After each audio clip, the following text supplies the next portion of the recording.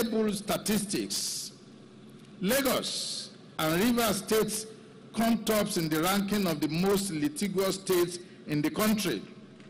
What this implies is that all the facilities, manpower, financial and allied materials are perennially stretched.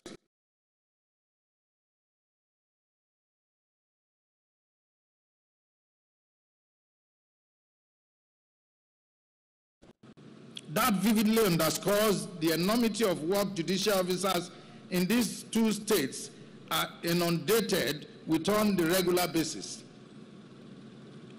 Like Abraham Harold Mostel, a renowned American psychologist and behaviorist, had said, a good shelter, a good car, a good welfare package, and of course a conducive work environment by way of conducive office accommodation are those basic incentives that could remarkably serve as the magic wand to bring out the genuineness in human beings for optimum performance.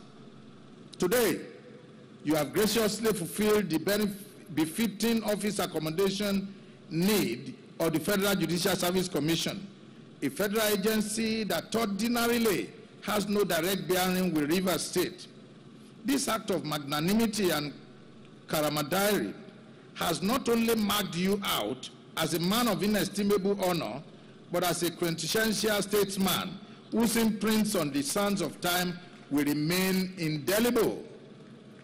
A judicial officer without a roof over his head can never be in the right frame of mind to adjudicate. What this implies is that wherever we deliberately or inadvertently toy with the welfare of our judicial officers, we are consciously inflicting a devastating scar on the psyche of our nation. We are not ignorant of our administration's huge investment in the infrastructure of the federal judiciary in the state.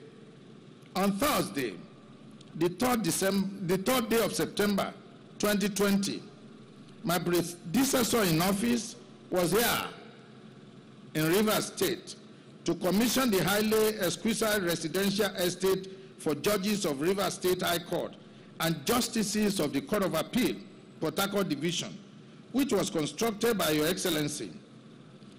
In the same vein, on Thursday, the 3rd of June 2021, my predecessor was here again to inaugurate the National Industrial Courts Quarters. Just last Friday, the 18th of November 2022, the President and Commander-in-Chief of the Armed Forces was ably represented by the Honorable Attorney General and Minister of Justice to commission the ultramodern Nabo Graham Douglas Port Harcourt campus of the Nigerian Law School that was single-handedly conceptualized and built by your administration within 1 year.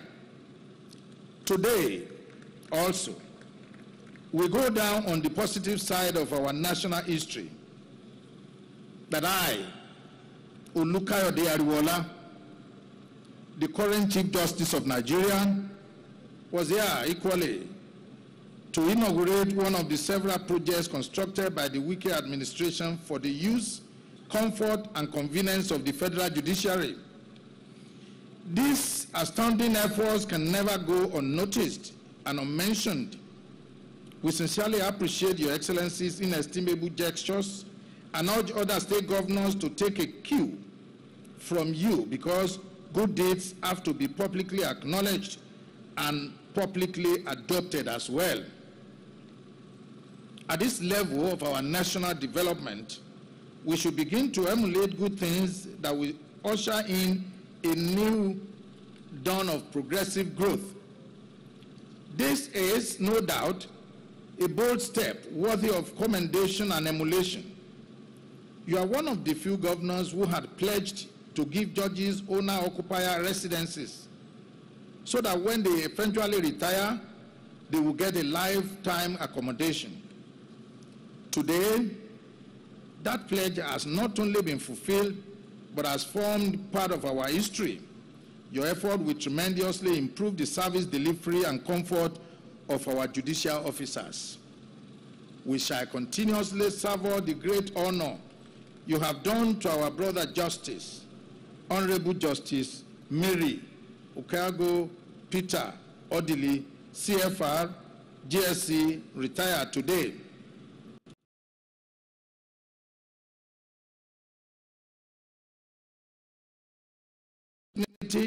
Infectious humility, and of course, enviable panacea. She rose from the lowest rung of the judiciary magistracy to the very pinnacle to become a justice of the Supreme Court of Nigeria, and eventually retired from the exalted position of second in command at the Apex Court. His Lordship has emerged as one of the very few proverbial prophets who are not only honored abroad, but equally so honored and embosomed at home with an enduring immortalization. The Justice Mary Odili Judicial Institute will definitely remain a major reference point in the training and retraining of judicial officers and administrators in Nigeria and beyond. Ideally, the judiciary, being the third arm of government, deserves more than it is currently getting.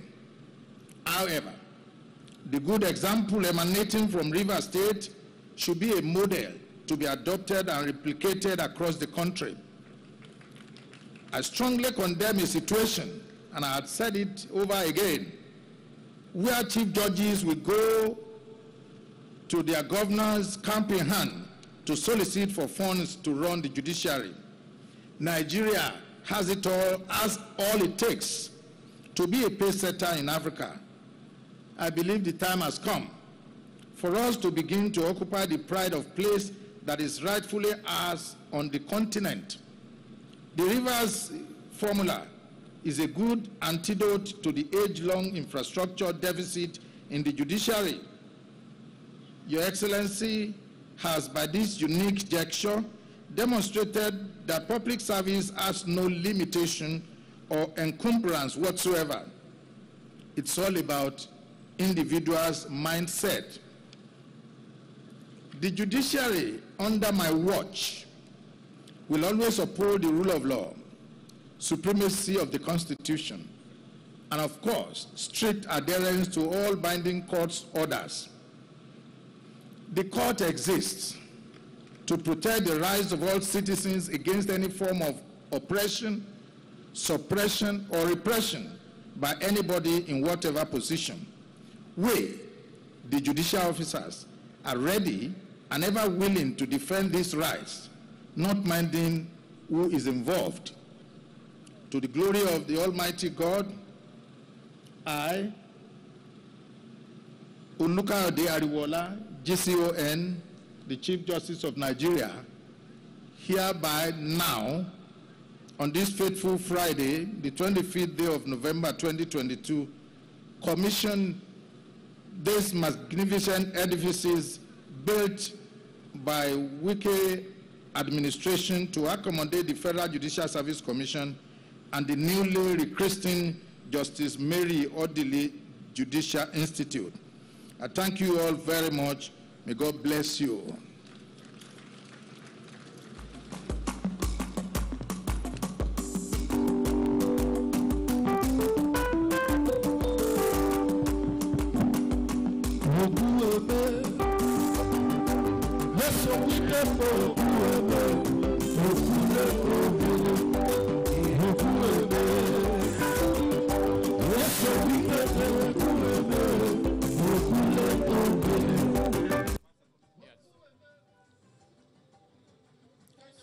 And that is a major work that the Honorable Chief Justice of Nigeria here is to carry out, and that is the commissioning of the Federal Judicial Service Commission Liaison Office and Justice Mary